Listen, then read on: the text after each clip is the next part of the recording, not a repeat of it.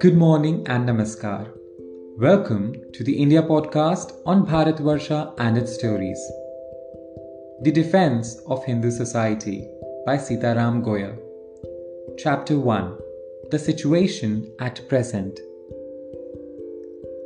In an earlier series, Hindu Society Under Siege, I had dealt with the forces which threaten Hindu society and are striving to throttle it out of existence with aid and abetment from their international allies.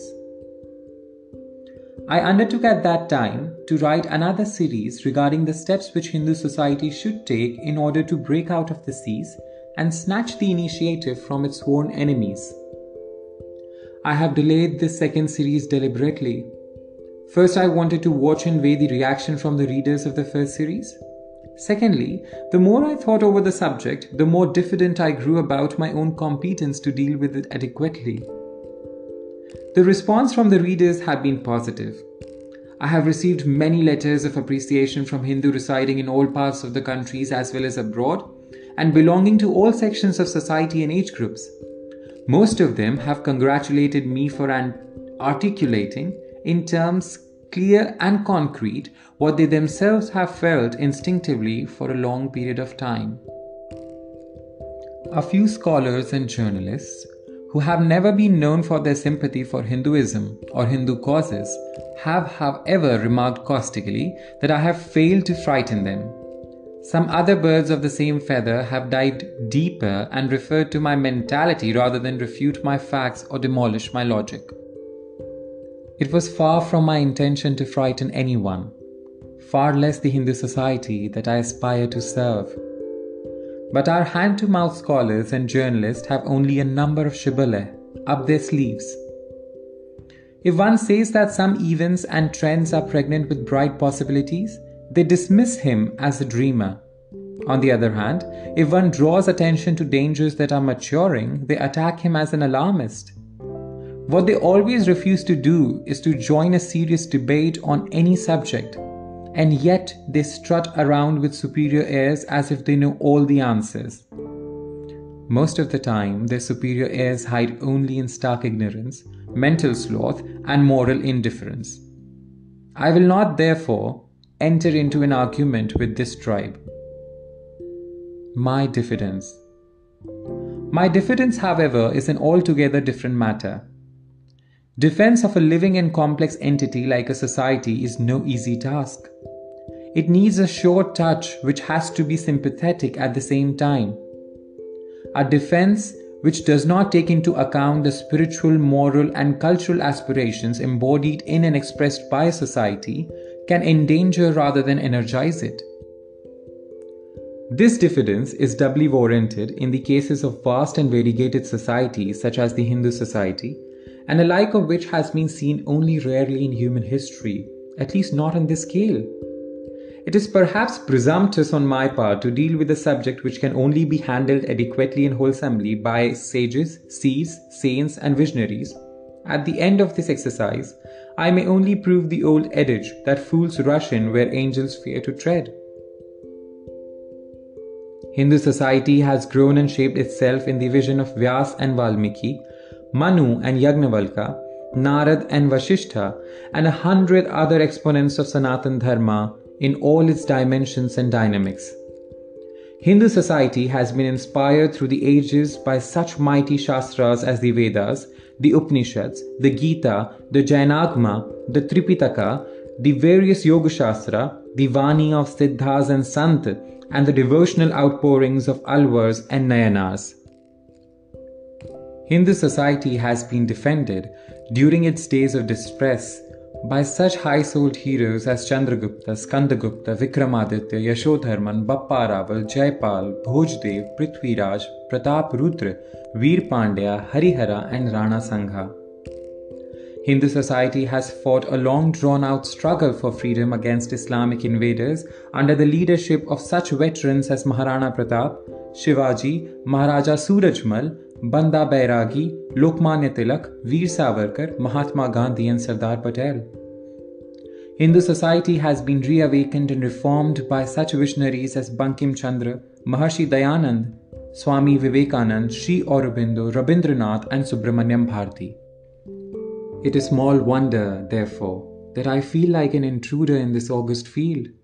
No one is more aware than myself of the limitations of head and heart from which I suffer.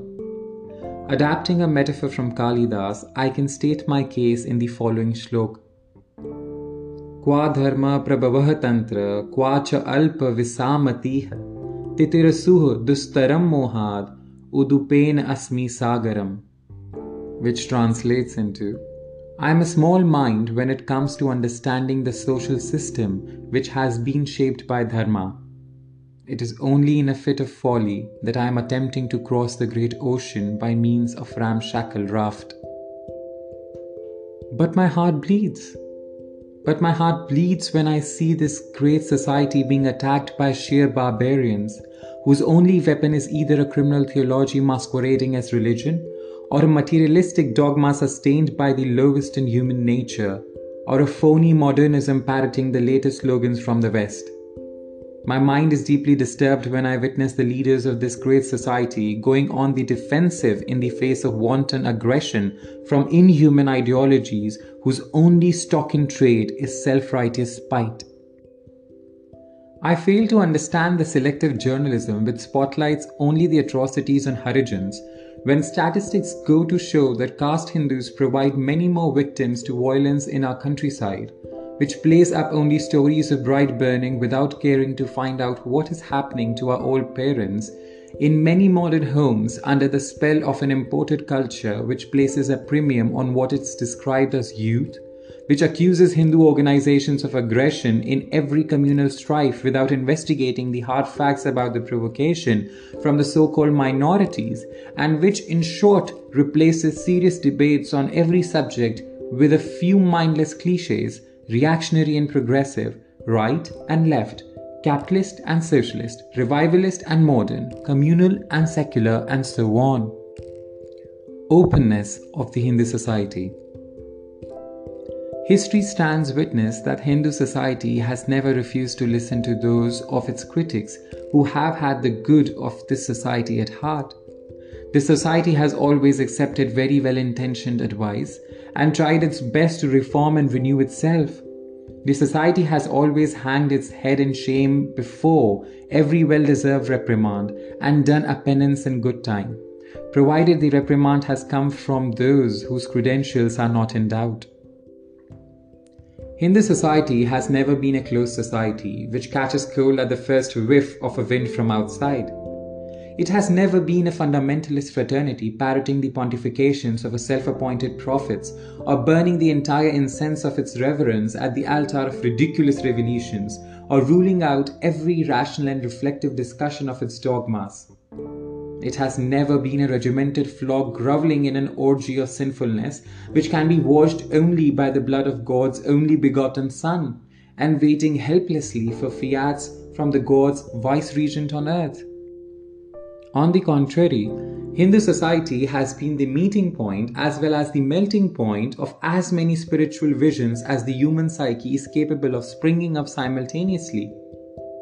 It has been a willing and welcoming platform for as many seers, sages, saints and mystics as have responded to the deeper stirrings in the human soul. It has been a repository of as many metaphysical points of view as human reasons can render in human language. And it has been a vast laboratory for as many cultural, social, economic and political experiments as human nature in its widest sense can carry out and cope with. A painful sight? It is therefore a painful sight that the spokesman of some puny petrified ideology should be pointing accusing fingers at Hindu society, and that this society should fail to muster sufficient self-confidence to repel the attack. Hindu society never tries to tick them off in good time with a stern warning they fully deserve. It has never asked them, "Who the hell are you?" It has never told them, "Go and get lost," or better still, do a bit of introspection. You are blind with beams in both your eyes, and yet you have the cheek to raise a hue and cry about a mere mote in one of mine? Here is some good advice for you. Stop telling lies about me, lest I will be forced to tell the truth about you. What is worse, a brood of professional Hindu beta has tried and tested an armory of cheap jibes: polytheism, pantheism, idolatry, Brahmanism, obscurantism, revivalism, fundamentalism, communalism, and the rest, and discovered to its great glee that the jibes hurt. It is a sorry spectacle indeed that the society should take jibes as well-deserved reproaches for its own good and indulge in an orgy of beast-beating at the behest of every Hindu beta. The sworn enemy of Hindu society has made a great game out of some scare words in order to keep Hindu society on the defensive, and go on drawing apology after apology from the spokesmen of this Hindu society, day in and day out. The brood of Hindu betas. Here we have the inheritors of some brood-soaked bigotries holding aloft the flag of monotheism and denouncing Hindu ways of worship as polytheism and idolatry. Hindu society has yet to scan the scriptures of these criminal creeds and have a close look at their prophets, saviors, and saints.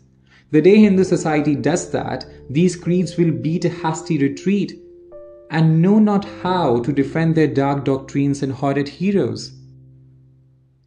Here we have the erstwhile traffickers in slave trade trumpeting about human brotherhood and social equality and brushing aside the whole of Hindu society as a beehive of Brahmin domination, caste discrimination, degradation of women, bonded child labor, and what not.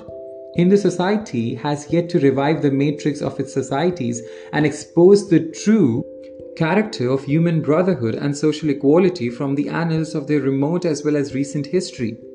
The day Hindu society does that, the human brotherhood will give up its bark and the social equality shed its self-righteousness. Here we have the salesman of a proletarian revolution denouncing Hindu society as primitive, feudal, semi-colonial, capitalist, and full of class oppression in all stages and forms. Hindu society has yet to peep into their proletarian paradise and raise the curtains of a vast salve empire sustained by mass slaughter and ceaseless terror. The day Hindu society does that, the socialist swearology will lose its sting and know not how to hide the horrible scenes.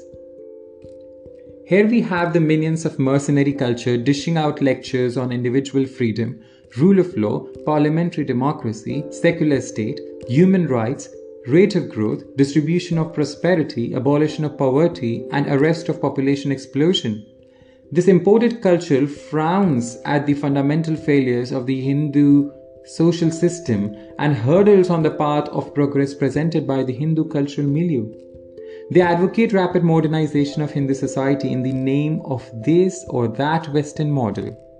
Hindu society has yet to expose this pompous priestcraft patronized by foreign fundamentalists, multinationals, secret services, and defense departments of the West, and place on public view what is hidden behind the pretentious verbiage.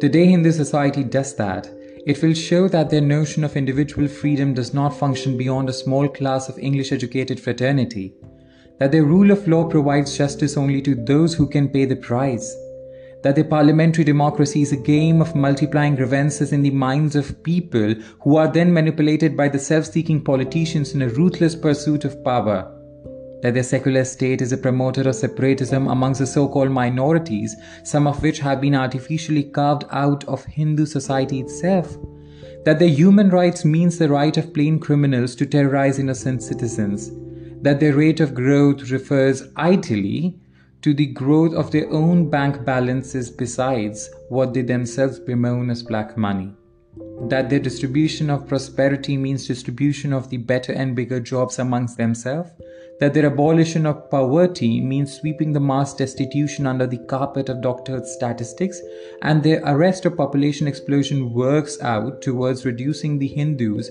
in a minority in their own Hindu homeland. As regards their Western models, all of them are sick with rising curves of crime and boredom bred by excess of hedonism. And what pollutions at all levels, physical, psychological, psychic, and spiritual, produced by hyper-industrialism and soulless commercialism. Here, we have some two-faced secularists who try to impress Western audiences by talking glibly about Indian yoga and mysticism, Indian school of philosophy, Indian panorama of sciences, Indian styles of music and dance, Indian languages and literature, and the Indian genius for unity in diversity, but who go on into an uncontrollable tantrum if somebody tells them that what they are talking or taking pride in is the Hindu cultural heritage and describes India as the Hindu homeland. The same secularists not only do not object but also approve and applaud when some of its cultural heritage is credited to Islam. And when visiting VIPs from Islamic countries refer to India as the second largest Muslim country. These are the people who have fashioned India's foreign policy in a manner which makes India look like a leader of an aggressive Islamic bloc rather than a peaceful nation pledged to a non-alignment and friendship for all. Hindu society has yet to affirm that all the spiritual, cultural, philosophical and scientific heritage is Hindu. That no one who is ashamed of being named a Hindu has a right to take pride in it. Hindu society has yet to proclaim that India has always been and will always remain a Hindu homeland, and that people who fail to come to terms with Hindu society and culture have no place in this country. Hindu society has yet to point out that only contribution of Islam has been ruination of this country in medieval times and partition with widespread bloodshed in the recent period, and that projection of pan-Islamism in India's foreign policy is neither sanctioned nor supported by the Hindu masses, who have no illusion about Islam or Islamic culture or Islamic causes or Islamic countries. The failures of Hindu society. Hindu society has so far failed on all these fronts because it has failed to see the closed creeds and criminal ideologies for what they are. It has been suffering from self-forgetfulness and has taken in by the self-righteous slogans raised by these creeds and ideologies. It has tried to ransack its own records in search of matching prescriptions. In the process, Hindu society has been yielding ground to wanton aggression all along the line. Christianity and Islam have only to raise the slogans of monotheism as opposed and supposedly superior to polytheism, and Hindu thinkers go out in search of a similar monotheism in Hindu Shastras. At the same time, Hindu scholars line up quotations from the same Shastras which are seemingly denunciatory of polytheism and image worship. The thinkers and the scholars seldom stop to see that the monotheistic creeds are creations of the outer and lower levels of human mind, and that nothing which is prescribed by the criminal theologies can have a place in the Shastras or Sanatan Dharma, which have their source in the highest reaches of human soul. So also in the case of Christian claim of social service, the Islamic claim of human brotherhood, and the communist claim of social equality, or the modernist claim of democracy and secularism, etc., human scholars keep busy marshalling quotations from their own Shastras and suppose similar ideas, and citing examples of Hindu history of those who put such ideas into practice. The wealth of Hindu spirituality, philosophy, and culture, history, and society thus goes into getting weighed in balance, which is tilted against it from the very start. It is small wonder that the entire Hindu heritage is found wanting in the final assessment. The first principle of defense. The first principle of defense which Hindu society has to observe while preparing its defense is that it will stop processing and evaluating its own heritage in terms of ideas and ideals projected by close creeds and pretentious ideologies. On the contrary, Hindu society will henceforward progress and process and evaluate the heritage of these creeds and ideologies in terms of its own categories of thoughts and find out the real worth of Christian, Islamic, communist and modernist claims. The first need of the hour, therefore, is for humans to become aware of the fundamentals of their own faith, Hindu spirituality. The premise on which their own society has evolved, Hindu sociology, and the vicissitudes which this society has experienced in the march of time, Hindu history. These are the three domains in which the Hindu image has been distorted to the utmost by imperialist thought systems, resulting in deep sense of inferiority from which Hindus suffer at present. Hindus have become devoid of self-confidence simply because they have ceased to take legitimate, well-informed, and conscious pride in their spiritual, cultural, and social heritage. This lack of pride has led to serious weakening of Hindu psyche. Hindus are no more prepared to stand up and fight for anything because they are no more believe or feel that anything is worth fighting for, nor at least to the bitter end. The sworn enemies of Hindu society have taken advantage of this enervation of Hindus. They feel instinctively that threats coupled with some show of violence are sure to frighten the Hindus out of their wits and make them yield almost anything, including precious parts of their own homeland. This was the end of chapter 1. Stay tuned.